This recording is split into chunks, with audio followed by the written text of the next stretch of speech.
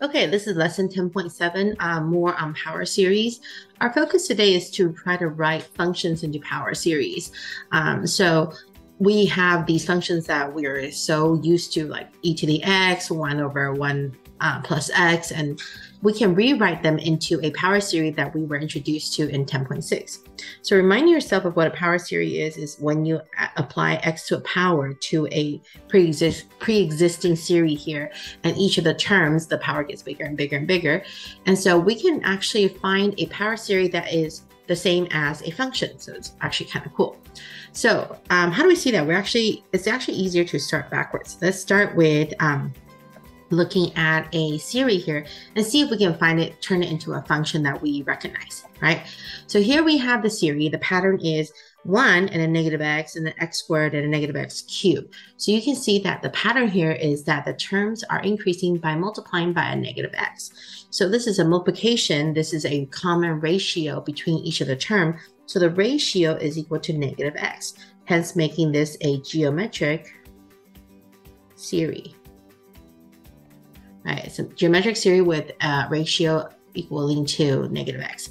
Now we know for a geometric series, if the absolute value of the r is less than 1, it will converge. And so with what we are doing here, we have to have this series being a convergent series. Otherwise, then it doesn't make sense to create, to change it into a function because it's going to diverge into infinity, right? So we always want a converging series. So that's why this is one of the conditions. Hence your negative x here is less than 1, right? And so this has a radius of convergence that is between negative 1 and 1, right? And so we know then that because it's a geometric series, we know it will converge because I'm forcing it to. So this is only true if x is between negative 1 to 1. And we know that a converging geometric series, the sum of a converging geometric series is the formula of a sub 1 over 1 minus r, right? So in this particular equation, my a sub 1 is 1, my ratio is 1 minus negative x. So this is actually the formula, the function of 1 over 1 plus x, right? So this this function can be denoted by this sequence, this series of 1 minus x plus x squared minus x cubed. Really, this is the series n equals 0, infinity, negative 1 to the n, x to the n. So the idea of today's lesson is to build these functions where we know these functions are connected to one of these series, and then manipulate a little bit more of the function and then see how that translates into a new series for us. Right? So again, the goal of today is to build a few things into your library, so-called. And so that way you can have more to play around with and manipulate and then create new series and see new patterns yourself, right? So what can I do with this one to create a new one? Well, you can actually take derivatives of series. It's kind of interesting because you basically take the derivative of each of the terms and see how that affects in your general pattern at the end. And so then you can actually create another new function, a function equaling a series in this case. So let's take the derivative on both sides. So what I'm doing here, I'm writing down my action so you know what I'm doing. Take derivative at both sides. Okay, so we know how to take the derivative of the left side. At the left side, when you take the derivative, we get negative 1 over 1 plus x squared, right? If we then take the derivative of each of the terms, the first term becomes 0, and then you get negative x plus 2x minus 3x squared plus 4x cubed minus so on and so forth, right? So what does that do to my general form? How does that change? Well, this is still alternating. So my first term is negative 1 to the n power, right? It's still alternating, and the first term is still negative. So n equals 1 actually. So sorry about that. When you take the derivative, this actually starts at n equals 1 because you will see that when negative 1 is to the 1 power, it gives me the first term to be negative, right? Okay, so then what else happens? Well, this piece right here, this is a power, right? So a power rule just drops down the n and the x to the n minus 1, and that is your general form. Okay, but this is not as useful to me as I want it because I would like my function to be positive. It's actually more useful to me as a positive 1 over 1 plus x squared. So let's go ahead and multiply by negative 1 on both sides. That way I can get rid of that negative, right? So this is just manipulation, and I'm doing algebra that is valid because I'm doing the same thing on both sides. So this is definitely something we can do. So this becomes a 1 over 1 plus x squared. My term now becomes x minus 2x plus 3x squared minus 4x cubed plus da da da. Okay. So my terms didn't change much, except for the fact that my first term is now not negative, right? So I basically applied a -1 to everything. So I multiplied by an additional -1. So this was to the n power, I have an additional -1, so it's n plus 1. And the terms here did not change at all. So it's still n, dropping the n, and x to the n minus 1 power. Okay, so now we build more to my library. We now have established that 1 over 1 plus x squared is equal to this series right here. Okay, kind of nice. So basically you can take any pre-existing power series, do some math, and generate a new power series that you have here. Okay, what if I'm looking for natural log of 1 plus x? Well, again, keep in mind what we can do. We can do some math. So we can take the derivative. We can also take the integral. So if you recall, if you take the integral 1 over 1 plus x, that actually becomes natural log of 1 plus x, right? And so we can go ahead and take a look at what we had before, right? 1 over 1 plus x, that series was going to be, was 1 minus x plus x squared minus x cubed plus da da da. That is the sum of n equals 0, infinity, -1 to the n, x to the n power, right? Okay, so now what is going to happen? I'm going to need to take the integral because I want natural log of x, or natural log of 1 over 1 plus x. Okay, so integral the whole thing. That would give me natural log of 1 plus x is equal to, if I take the antiderivative here, the first term will become x, then I have x squared over 2, x cubed over 3, x to the 4th over 4, so on and so forth. Okay, so when I'm taking the integral, I go backwards. So your starting number is still going to change. Still going to be n equals 0, infinity. My terms are still alternating, so I still have a -1. Now let's see, to the n power or to the n plus 1 power? Well, first term is positive, so if I put it to the n power, anything at 0 power is positive 1, so that's pretty good. Then I figure out my antiderivative. So what is the antiderivative of this?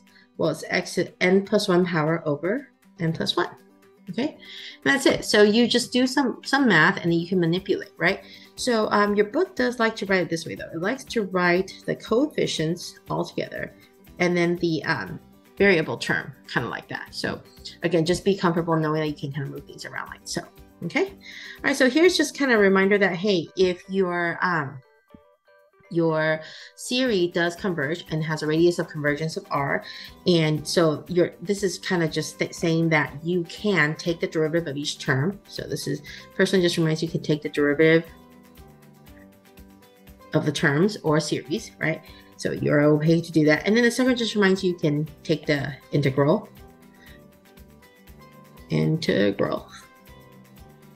of each of the term and of the series, and you can get a new one, right? So you can get a new function to match up with a new power series. It's kind of cool.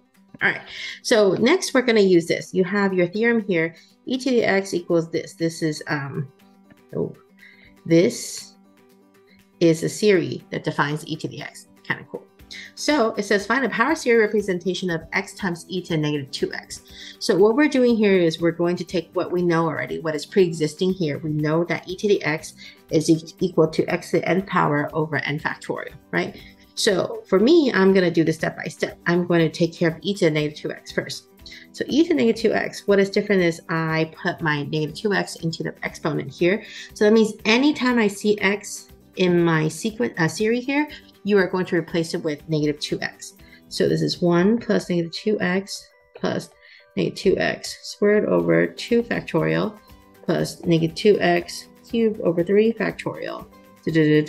So basically the general term here, the general sequence here, series here is going to be -2x to the n over n factorial.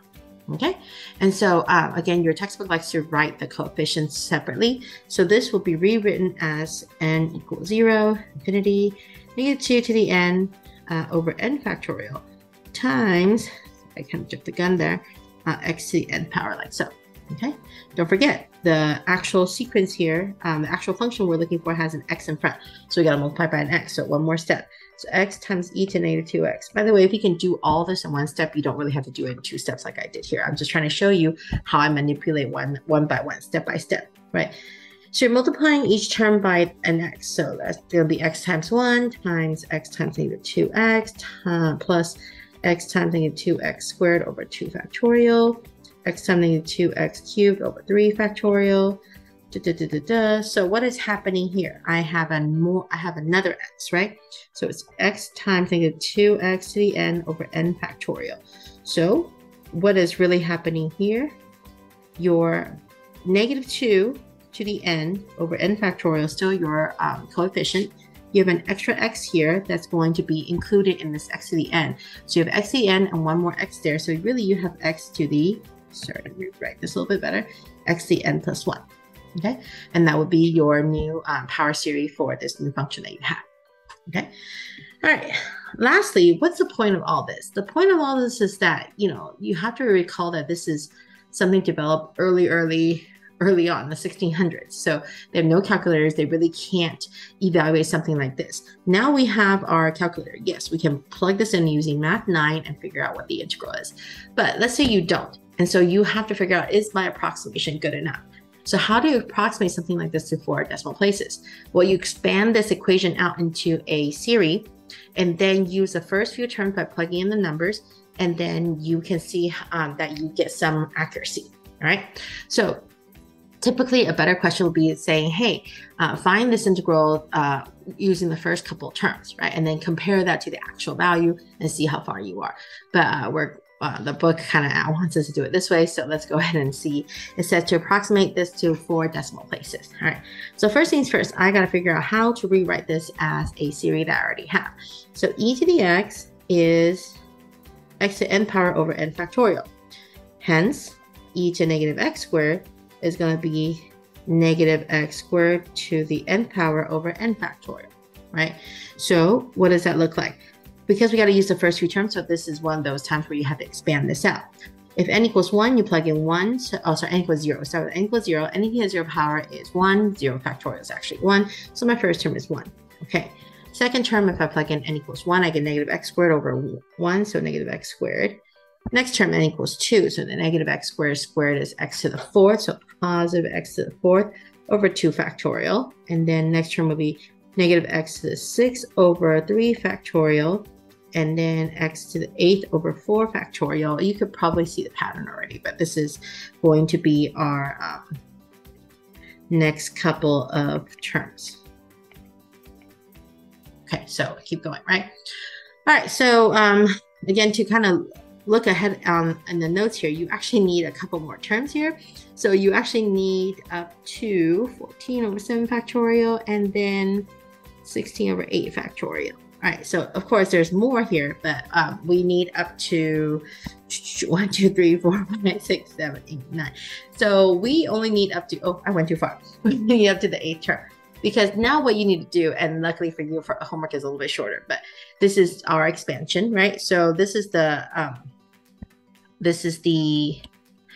series, the power series that represents this function, and we need to take the integral because the problem says we need to integrate and find the evaluated from 0 to 1. So we need to integrate this and then evaluate 0 to 1. All right, so if you integrate this, you get x minus x cubed over 3 plus x to the 5th over 5 times 2 factorial minus x to the 7th over 7 times 3 factorial, x to the 9th over 9 times 4 factorial, x to the 11th over 11 times 5 factorial, and then x to 13 over 13 times 6 factorial, one more, x to 15 over 15 times 7 factorial, any value is 0 to 1.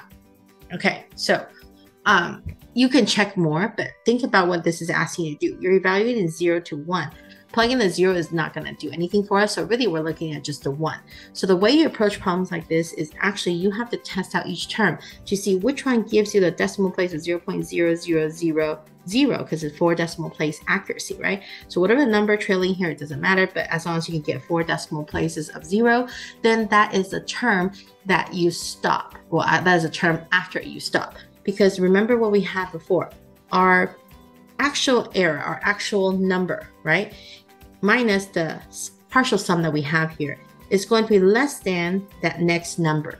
So what we're looking for is that next number to see when we stop my partial sum. So without wasting your time, if you plug in 1 into this term, you will get 1 over 75,600, which is approximately 0.0000132, whatever, right? So this is a term we want to stop before. So that means you're adding up the partial sum of all this by plugging in the 1. So you are adding up your partial sum of the first 7 term is 1 minus 1/3 plus 1 over 5 times 2 factorial is 10 minus 1 over 7 times 3 factorial, that is 42. Oops, sorry, 42 plus 1 over 9 times 4 factorial, that's 216, minus 1 over 11 times 5 factorial, 1320, and then the last one will be 1 over 9360. Yes, this one you can use a calculator, but of course, something that we expect you to be able to do will be without a calculator, and you can put in your approximation. So we put this in the calculator, we get our approximation to be 0.746836. And just for kicks, I put in the actual integral into the calculator to see how does this compare to the actual answer. So actual answer is 0.7468241328. So you can see we do have 4 decimal place accuracy. Okay, so again, make sure you use what we have established in this chapter to create your new power series for the functions that you are being asked to do with on your homework. Okay, all right, that's it.